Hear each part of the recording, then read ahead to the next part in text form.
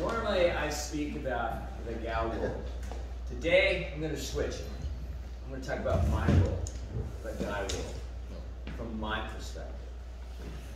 And I'm going to use a little comparison between the gal world and the guy world to highlight this. For example, and I don't make light of this, I'm going to be really brief on this one. In the gal world, there's a thing called PMS. It's not fun, and it lasts a long time, comes and goes, it's serious. I'm not making light of it. In the guy world, we got something that plagues us 24/7 our entire adult life, and it is never spoken of. Never. You won't even find it in medical journals. It's just ignored. But I'm going to bring it to your light today. It's TIS. Testosterone Impairment Syndrome. Yeah, it's real. Let me give you a quick example.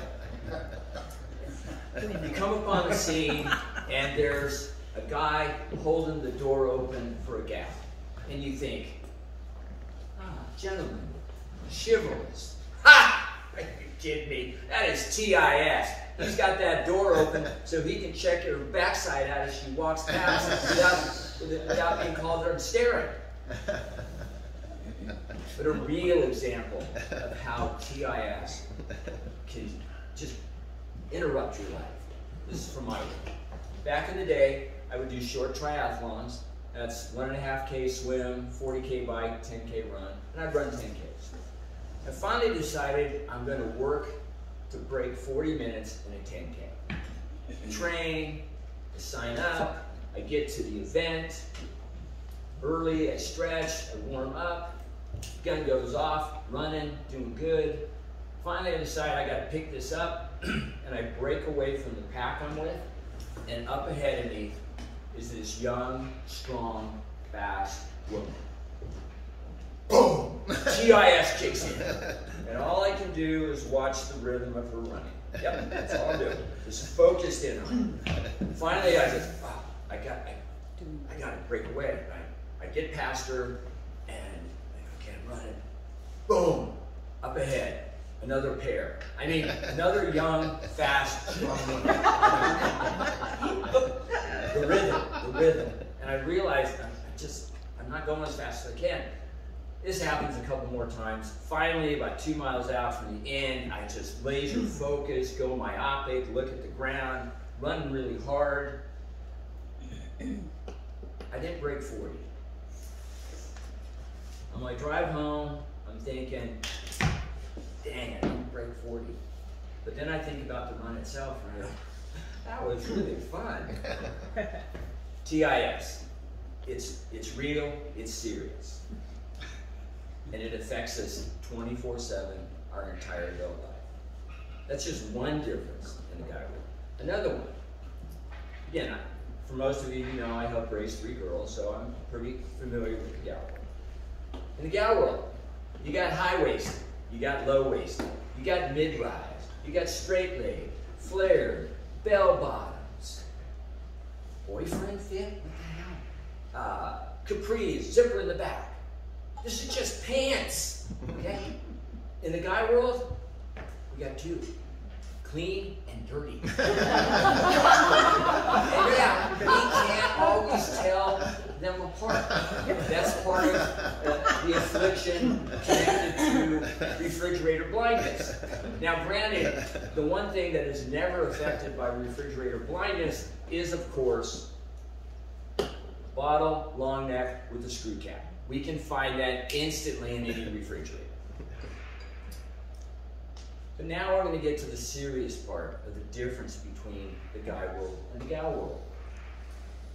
And this comes from my training, the way I was raised. And in my training, every boy who lives long enough will become an adult male. Every adult male is not a man. Not by my training that I was given, that I passed on to my girls. In my training, to become a man, you must know your prime directive. Never changes. The prime directive is provide, protect, defend, and educate. Those are the first 4 duties of the prime directive. The major characteristic that each one has in common, sacrifice. If you're not willing to sacrifice for others, you're not a man. You may be young, you may be pretty, but you're not a man. Why? Why is this the prime directive? Nature tells us. Because every species, including ours, has job number one. Job number one never changes. It's always there. And if you don't get job number one done, nothing else matters. What's job number one? Survival, of course. And for our species to survive, you have to have a female, a male. You got to do the hokey pokey, you know the rest. Because you got to bring the next generation. For our species to survive, how many females do we need? Pretty much everyone we've got. How many males do you need? 1. 3 or 4? 3 or 4? 5 or 6? We're the disposable ones. That's why we have our prime directive. This is how I was raised. If we don't do our prime directive, our species fails. And that's unacceptable in the man world. An example of how many people are really attuned to this. And I see this all the time, whether I'm driving or walking down the street. Guy and a gal are walking down the street on the sidewalk. If you're a man and you got SA, situational awareness, you will figure out what you think is the most dangerous side. Typically, it's the street side, not the inside. So where will a man put himself? He'll put himself on the outside, between danger and the woman. When you start driving, start walking around, take a look. When you see a guy and a gal together, see who's on the inside. I know what I'm generally going to see, and I don't like it. Because it means this person did not get raised up to be a man. Doesn't mean he's not nice, he's not kind, doesn't send cards to his mother. But we got to do job number one, and that's on us.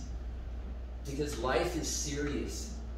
Ultimately, yeah, we want to have fun, but life is serious. We owe for being here. Whether you believe in a creator, whether you believe in Mother Nature, we owe. We have a duty to provide, protect, defend, and educate. And when we do our duties, we do them with honor, the world will be a much better place.